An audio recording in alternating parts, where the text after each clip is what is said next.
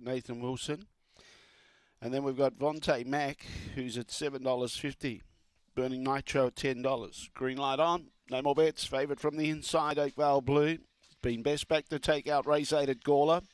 Away, began okay. Burning Glow began equally as well, but uses the inside really well, Oakvale Blue, and takes over and takes the lead. Now, Understudy gets up on the inside and challenging strongly. Behind those was Burning Glow. Trying to get into the race around the outside was Burning Nitro. Vontae Mack is stoking up, and Oakvale Style didn't have much luck. It goes around the outside, but in the meantime, Understudy took the lead and took off. Oakvale Blue can't match Understudy. Understudy in front, going strong, and Understudy's going to be too good. Oakvale Blue will hold on for second, just in front of Vontae Mack. Burning Nitro behind those with Oakvale Style, and the last one home was Burning Glow. The time was around 31 seconds.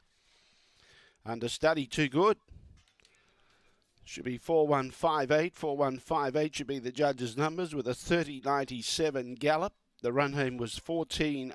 14.80 coming home. Easy win. 4 1/4 lengths and a neck between second and third.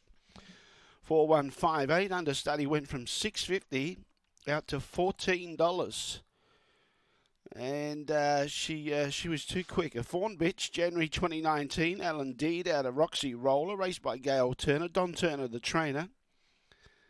And that's her 5th go here at Gawler. It's been running some respectable races at Angle Park.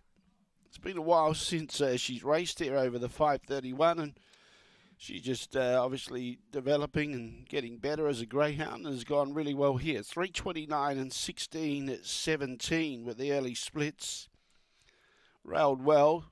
30.97 the time, and the run home was 14.80. 4158. 4 1/4 by a neck. 4 1/4 by a neck.